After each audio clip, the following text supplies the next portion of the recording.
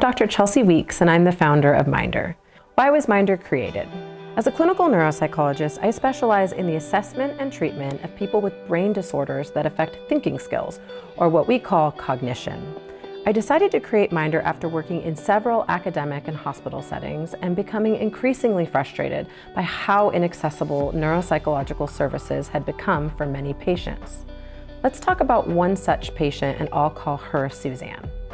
Around age 50, Suzanne noticed that she was misplacing items and forgetting names more often than she used to, and so she brought this up to her primary care doctor.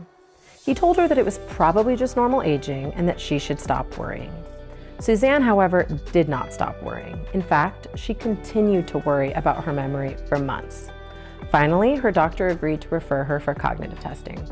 When Suzanne called to schedule her appointment, she was told that the neuropsych clinic was booked solid for the next 6 months.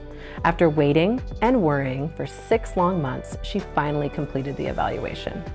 To her surprise, at the end of the appointment, she was told that the results wouldn't be available for yet another month. By the time Suzanne received her results, 14 months had passed from when she first noticed memory problems. Sadly, Suzanne's story isn't unique, because there just aren't enough neuropsychologists to meet the current clinical demands. This inaccessibility is also contributing to an epidemic of stress and worry related to cognitive decline.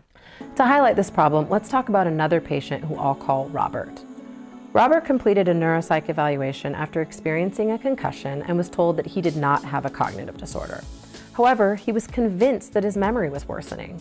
He requested a follow-up evaluation 9 months later, but was told that repeat testing wasn't recommended.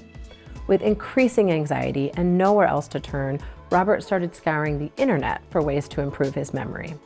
By the time I met Robert, he had been worrying about his memory for over 2 years. He had also spent thousands of dollars on so-called cognitive supplements and hundreds of hours playing brain games that he thought would improve his memory. He was shocked when I told him that neither of these would improve his cognition. Countless experiences like these highlight that most people today do not have a provider or healthcare company that they can turn to for correcting misinformation and providing science-based recommendations for cognitive health.